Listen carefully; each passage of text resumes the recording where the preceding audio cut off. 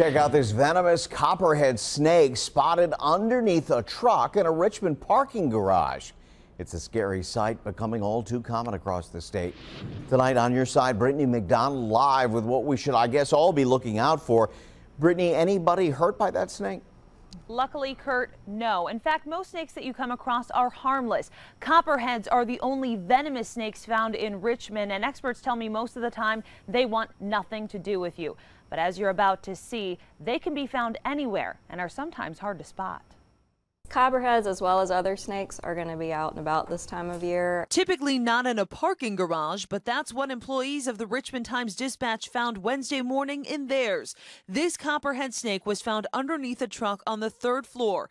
While snakes can climb, experts say this one most likely slithered its way into the vehicle and hitched a ride. Animal Control was able to get the snake out safely and released it into the James River. The copperhead is one of Virginia's most dangerous snakes, one of just 3 venomous ones. But in this situation, no one was bitten. In fact, Department of Game and Inland Fisheries Susan Watson says it's rare for any snake to bite. You pretty much have to touch them to get them to bite. On top of that, you shouldn't typically notice them in your car or around your home. If you do, you may have a rodent problem. Snakes go where mice are. That's the only reason they'd want to stay around people, is if there's food. Or overgrown grass and wood piles. Try to avoid that around your home and always keep a lookout. Never put your hands or feet where you can't see. The majority of the snakes you'll find are harmless. Most of the snakes you see typically are going to be the non-venomous. But it's a good idea to be able to identify them. Many people often confuse the copperhead snake with this corn snake,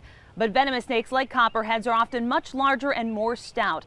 The best thing to do if you encounter a snake is to leave it alone. But if you are bit, do not suck out venom, do not use a tourniquet, do not use ice. Again, best thing to do is just stay calm and get to a doctor. And if you'd like more information on snakes in our area, you can head to our website, NBC12.com. Just click on All Access. On your side in Richmond, Britni McDonald, NBC 12.